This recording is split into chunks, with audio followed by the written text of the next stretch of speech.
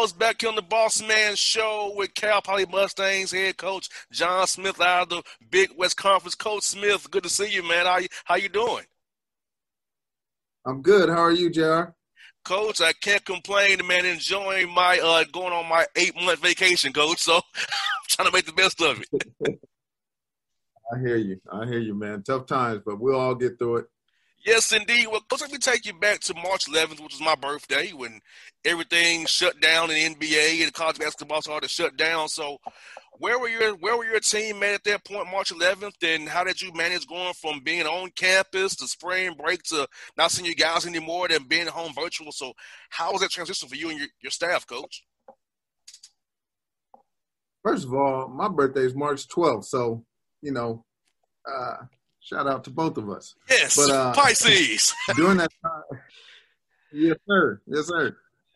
During that time, I was actually out recruiting because our season ended abruptly, the last game of conference, and so I was down going to see our incoming freshman who was playing in the state tournament game, and I knew something was brewing that night, with the Jazz game and that being canceled. So immediately it made me realize that we're about to go through something different and our staff has to be prepared for it. So I called our coaches and tried to get them to understand that, start preparing. We got to do something differently. It looks like they're going to shut down a lot of things. And, so we just started preparing for, how we're going to recruit moving forward virtually and just how we're going to meet with guys, but no one knew what was going to happen. But it was a shock.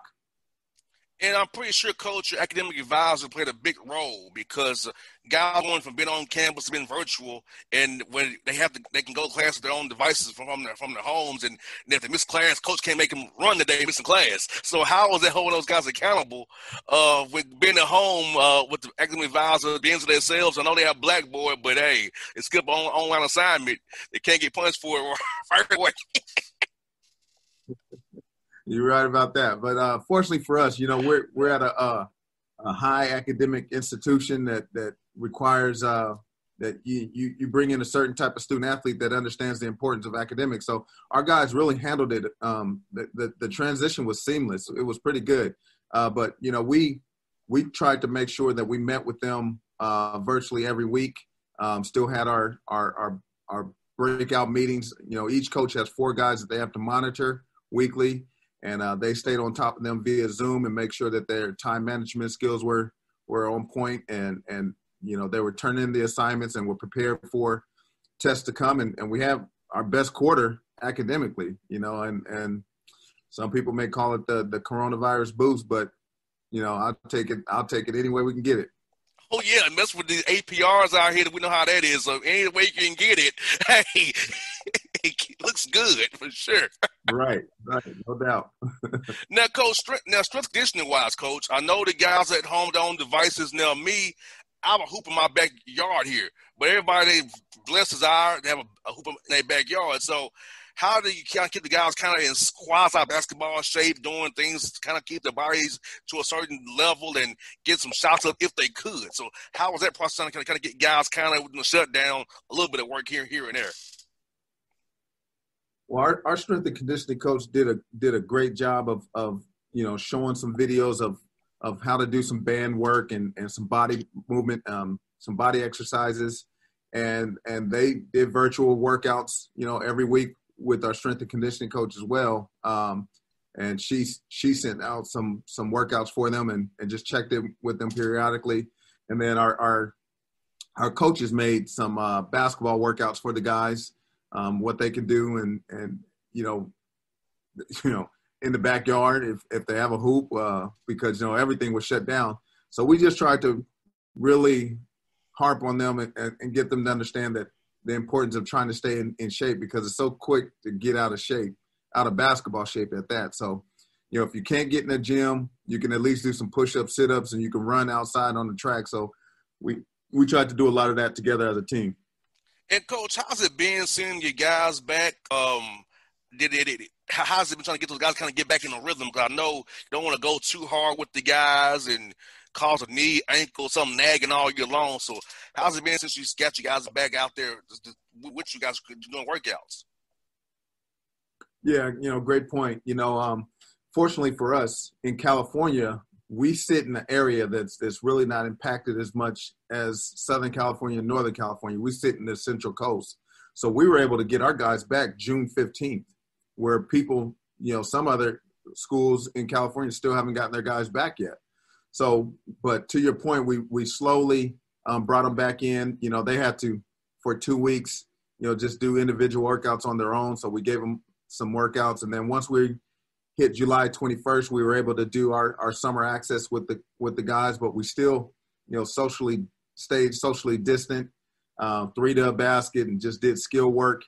And, from a perfectionist, a coach, every coach at this level, they're trying to get their system in and they want it, perfected, but you can't right now with all the stipulations that you have to go through with the quarantine and everything and socially distanced. So in my mind, I just tried to make sure that we got our guys just a lot of shots and a lot of fundamental work, footwork, offensively and defensively. And, the system will take care of itself because everybody's going to be behind. Most definitely. And, Coach, what's so crazy about it is that, hey, man, this period, who are the real ballers are because you have to be a self-starter right now and motivate yourself right now because you don't have that push from coach to say, work out, get shots up. So now they're kind of on their own having to get themselves together. You really see who really cares about love of the game and who doesn't. Definitely. It definitely separates the good from the mediocre. And we always talk about in the recruiting process, intrinsic motivation and extrinsic motivation. Do I have to dangle a carrot in front of you extrinsically to get you motivated to chase after it? Or do you have it within yourself to go after it? And there's ways that we try and pick and pull during the conversation with a kid to see if they have that intrinsic motivation. And fortunately for us, we have a lot of guys that do. And they've done a great job so far. Now, Coach, I know also with the pandemic we had to deal with racial unrest in our country we got going on right now. So how do you address that with your team and trying to, get them to understand that, hey, we're taking off that Cal Poly gear. You're just a young black man in America. You're a young, it would be other country, wherever. You're just a young man. And if you don't handle it the right way or some may go against you and how to handle a situation when they come up. So how do you kind of go about your young men trying to teach them as we get this working in our country with all the unrest we've had since the murders of George Floyd, Ahmaud Arbery, Breonna Taylor, and others over the past few months? Yeah, and to that point, like you and I know, as a head coach and a leader, it's your responsibility to understand that you have to put yourself in the shoes of a 18 to 22-year-old and think about it. When I was 18 to 22, that's when the Rodney King's beatings took place, and I was in California, and how angry I was and how I wanted to just react in an angrily way, And so when the George Floyd incident went down, the first thing I did was call my team and tried to talk to them and get what they were feeling. And, quite a few were pretty pissed off. And I tried to remind them that anger is one letter short of danger. And how you respond to it, can have some big ramifications. So you want to, take a deep breath, get all the information that you can and try and make sure that you are using your platform in the right way. We know that was murder. We know that was racially motivated. But how can we change it? And what is it doing? How can we make an impact in our community? George Floyd didn't get murdered in our community. So to protest and march and shut down, businesses during a pandemic where they're already hurting for economic status, that probably wouldn't be the right way to do it in our community. So I was trying to get our guys to understand to probably meet with some police officers and meet with some people in the higher ups in the city and try and, get your voice heard maybe at a park and get people to understand that, there needs to be change. There needs to be police reform. There needs to be police education on the brutality and the racial profiling that goes on and so forth and so on. So we've had a lot of discussions about that. And, fortunately for us, our guys have reacted in the right way. But there's been some things that transpired in our community that didn't go right. But all we can do is continue to educate these guys and get them to use their platform the right way and point out what's right. And Coach, I felt the same thing, being in my 30s and you have a radio platform that stretches from, Chattanooga to Macon and beyond digitally. I decided to talk more about social issues as well, start a nonprofit. So I will tell you, Coach, I've lost 4 sponsors because of this, but it's okay. I don't need them anyway. But it's time to make a change, do what's right for my community. I'm 33 years old. I can relate to college kids and people older than me as well. So I'm right in that perfect zone to kind of make impact. So I'm trying my best with the radio show here and the nonprofit I've started, 5%. So I'm trying, Coach. Now I hope other young men listen to this interview will do the same thing, because we can do it together, enact change, do it the right way, have a purpose, state what your mission is, and go from there, Coach. Yeah, no doubt. We met with I personally met with a police officer, and I tried to get inside knowledge of what was going down, and he told me, he's like, Coach, I want you to get prepared. Those officers are going to get off in Kentucky, and the majority of the officers in Minnesota are going to get off because of policies and procedures. So we talked about how can that change and how can we make that change, and it starts with voting and understanding what's on the ballot to change these policies and procedures within each community and each police force. And it starts right there, because it's crazy that they want to, not hold these officers accountable for what they did. Well, here in Atlanta, our DA was up for re-election, and because he charged the 2 officers to kill the young man Rayshard Brooks at the Wendy's in Southwest Atlanta, he lost his election because the police union, got together against him, so he lost the election too. So just see, when you do the right thing, even when you still lose, but at least he lost the election doing the right thing, charging an officer who killed that young man at Wendy's in Southwest Atlanta. So for me, even though you lost, you still won in my book. Exactly, 100%. Now, Coach, you talked about recruiting virtually. So how was it recruiting virtually? Were they able to kind of expand your reach, save a little bit on the budget as well, having to go out and travel, and also showing young men your campus virtually and doing virtual visits? So how was that, and is that something you keep doing going forward? It was tough, and we're going to have to keep doing it moving forward, because NCAA has extended the dead period all the way until January, so we can't go out to recruit. So we just have to, get creative and create different Zooms and share our screen of our program, of how we do things, and how beautiful the campus is, and how connected we are to people that can help extend this from a 4-year degree to a 40-year degree. That's what we always try and harp on here. The ball's going to stop bouncing one day soon, and you got to align yourself with people that can help you continue to be a professional in some way, shape, or form. And this college does a great job of that, and I'm fortunate to be the head coach here. And we just try and paint that picture for whoever we talk to. Now, Coach, how was it for you year one, man, and trying to, adjust to a new program, being a head coach now? Then COVID hits, going into year two. So talk to us about your time so far at Cal Poly, how it was year one, and going to year two with all the things you had to dealt with going into year two. How's it been for you? Anytime you take over a new program, there's going to be some hard times and some strife and adversity. And I knew that. I've been a part of a rebuild everywhere I've been the last 3 times. I took over a junior college program that in one of the toughest areas in California, and rebuilt that to a championship level. Then moved on to another junior college program that was down on their luck and only had 2 players, and rebuilt it. And by the year 4, we won the championship, the state championship. And then with our good friend, yours and I's, our good friend DJ Taylor, when we took over that, it was a mess. So I knew coming in here, it was going to be a challenge, and, as it was. And, but all you could do is continue to build and learn from, those past 3 places that I was at, and try and continue to focus on 1 year at a time and one game at a time, one day at a time, and that's what we've been doing and just chipping away at it. And we feel that by year 3, we'll be where we need to be. We're getting there. We're young this year because we brought in 7 new guys and 6 of them are freshmen. So, there's going to be some more growing pains on top of the COVID-19. So, but I'm ready for it. I'm built for it. Well, tell us about your new guys. I'll ask you about it. Kind of read my mind, Coach. Tell us about your newcomers, who you have coming into your roster, you know what I mean, that's going to help build this Cal Poly Mustang program up for you. Tell us about those great young men you brought in there. Yeah, so, we try and recruit kids that come from winning programs because to win is hard at any level. And it takes a selfless mindset.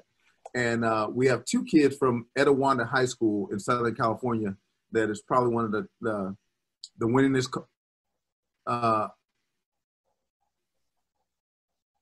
schools in Southern California in the area, and and Brantley Stevenson are cut from a different cloth. And I think that they're going to be very special in this conference. Cameron Pierce is the point guard, and Etiwanda High School, mind you, has had 2 former point guards be in the NBA in Darren Collison and Jordan McLaughlin, and he's cut from that same cloth. And then Brantley Stevenson is a 6'4" combo guard that's just nasty. He doesn't care who's in front of him. He's going to try and attack you offensively and defensively. So we added those 2 guys, and then we added 2 guys from Mater Dei, which is one of the winningest programs in the nation, a 6'4" combo guard by the name of Aiden Prukop, and a 6'3" walk-on by the name of Ryan Evans that I think could be special. And then we have a 6'7" stretch 4-man from Utah by the name of Dyson Kohler. And he's built kind of like Charles Barkley, but he shoots it. And, he really works hard. I think we beat out Utah and BYU. So those are some big programs to steal a kid out of Utah from. So that tells you the talent level that he has. And then we got a 6'7" and a half combo guard from San Diego. And when I was at Fullerton, I was kind of recruiting him, not so much because he was 6'1" and scrawny and skinny. I knew his head coach. He was like, "Coach, he's talented." I was like, "But he's 6'1" and a $105 going into his junior year." Well, by the end of his senior year, he grew 6 inches, kind of like Anthony. AD. Yeah. And he's 6'7" and a half with the same skill set, and I think he has a chance to be very, very, very good. And then we topped it off with a grad transfer from University of Iowa by the name of Riley Teal, a 6'7" athletic post guy. But, he's someone that's gone every single day the last 4 years against Luka Garza, who I feel was one of the best posts in the country. We played them last year. And so to add that experience to that youth, I think helps us tremendously for year 2. That Coach, non-conference games-wise, they start on the 25th, so you're losing 2 weeks of where you can get those money games. So how's it been trying to get the schedule done, trying to play 20 games in the conference or whatever, 18 in the conference, plus the non-conference games and get your money in that you need to raise it for the school. So how's that been so far? I know it's been probably, a whirlwind for you. Yeah, it has been. But fortunately for us, 2 out of 3 of our money games fell after November 25th. So those stayed on our schedule. And then we had an MTE, a multiple team event that started November 25th. So we're able to keep that. And that's part of the money games as well. So for us, we were fortunate of how the start date hit. We still have to find 2 more games. And we're in negotiations with a couple different schools. So we're better off than a lot of other teams, I should say, knock on wood, until we get those contracts completely signed. But we'll see what happens. Yeah, I saw some of them contracts, Coach, them COVID clauses, those if it's fans, it's this number. If it's not, it's this. Coach, I feel bad for you guys, man. I told my Power 5 buddies, y'all are running a scheme, but I know why you do it, but it's not right. Yeah. It's crazy, man. But they have the power. That's why they call it Power 5. You got that right. I've told Josh Pastner, how about you play some of my friends? Oh, you so it's all about you. Yes, pretty much. I want to break my guy out No some time, doubt. man. You can do it, man. You do it for me. He has last, but yeah. Yeah, and I got a Georgia kid on my team. So yeah, tell him to schedule us. We'll come back there.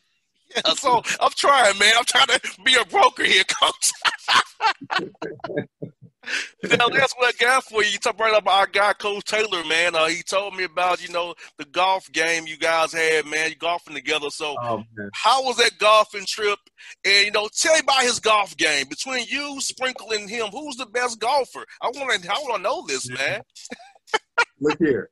I listened to your interview with him. I heard what he said. Now, yeah, respond to it. That's all I've got to add. It's on the record here. But what he was saying, he was speaking the truth. Out of everybody, my game's the worst. I picked up the game kind of late, and I started getting pretty good, and then I blew up my knee about 8-9 years ago, and I stopped playing. And I could par a hole, and then the next hole I'm hitting like a snowman, 10 shots just to get there. But it's getting there. But it was just fun, just being out on the course, fellowshipping with someone that you grinded so hard for, and grinding together, and just appreciating each other's relationship and what we mean to each other. It was just great being around him. I didn't get a chance to go golfing with Sprinkle. Sprinkle's a natural. He's one of the best shooters that you ever seen on a basketball court, and he carries it over onto the golf course. His swing is just so smooth, but he just makes it look too easy. So I don't golf with Spring. I feel you on that, man. Hey, look, I told Taylor, I'm a tennis man, but my golf swing is everything is going left. I'm going to pull it across my body. I'm one of those swingers. I'm going to hit it, it's going to go left. Every time it's going left. Yeah, no doubt. No doubt. There's no left. Same problem. Yes, indeed. And now, last one I got for, how was the playing? I know he talked. I know you knew his stuff, and he knew. So how was playing him knowing that you know his stuff? And did the intel you have work when we beat him that one time? You know what? And me and him always used to say this to our teams, like you can know everything about the other person, but all that matters is how you respond once you get hit in the mouth. And although I knew everything that he was going to do, the guys that he had on his team, they're straight killers, and there's a reason why, like the games were high scoring, both of them. And we knew what we were going to do to each other, but you can have the best scout report, but when you have guys that just are about, that work, it makes it hard. And then, he changed up some of his sets a little bit. We were joking with each other on the golf course. I was like, hey, man, when you went zone, I was expecting you to do this, this, and this, because that's all we did when I was together. And then you pulled out a flare screen and had a few threes. I had to get out of zone in a hurry. He's like, what'd you expect? So, but it was fun because my son and I, we would just look down and wait for him to make a call, and then we'd bark out to our team to get in the proper position. So it was just a good chess match. And that's what coaching is about, is a chess match, and I loved it. I'm looking forward to seeing it again this year, seeing how you guys, go at it. Because I know I'm neutral in it. I'm neutral, but I'm gonna be enjoying the battle though. I'm neutral though. I like both of you. Yeah. So I appreciate that, man. We split, man, and I'll tell you what, those games were fun to watch, fun to be a part of. We were just laughing the whole time. Yes, indeed. Well, Coach Smith, good to catch up with you. Hope you and your wife stay safe out there, man. And I hope, you can bring your Georgia kid to Georgia. Hopefully we'll get some Tom Crean or Josh do something for you. Yeah, no doubt. And before he gets out of here, I guarantee you we will be in Georgia playing somebody. Georgia State, Georgia Tech, somebody. So once we do, I'll definitely catch up with you. Yes, indeed, Coach. Hey, be safe, man. Talk to you real soon. I enjoyed it as always, man. Same here, man. Take care. All right, it's John Smith on the Bossman Show.